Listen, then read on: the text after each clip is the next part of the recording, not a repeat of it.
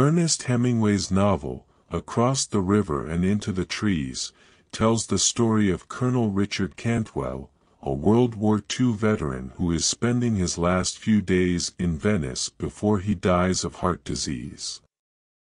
The novel is a contemplation on life, love, and death, as Cantwell reflects on his experiences and relationships. The novel is set in post-World War II Italy, and Hemingway's portrayal of the city of Venice is rich and evocative. The city becomes a character in itself, with its winding streets and canals, its ancient buildings and crumbling facades. Hemingway's descriptions of the city are both beautiful and melancholic, capturing the sense of loss and decay that pervades the novel.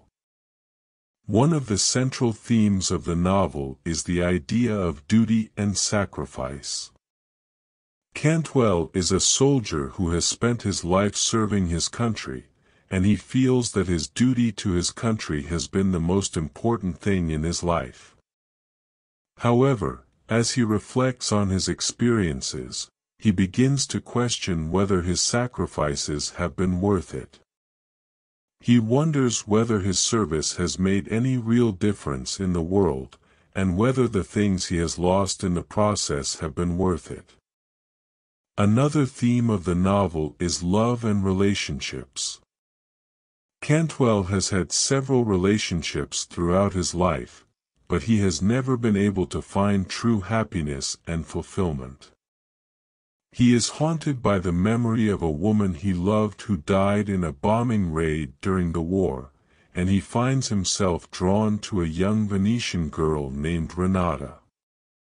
Cantwell's relationship with Renata is complicated, and he is torn between his desire for her and his sense of duty to his country and to his own principles. Throughout the novel, Hemingway's writing is spare and direct, with a focus on the details of everyday life. He captures the rhythms of conversation and the way that people interact with one another, creating a sense of intimacy and immediacy that draws the reader in.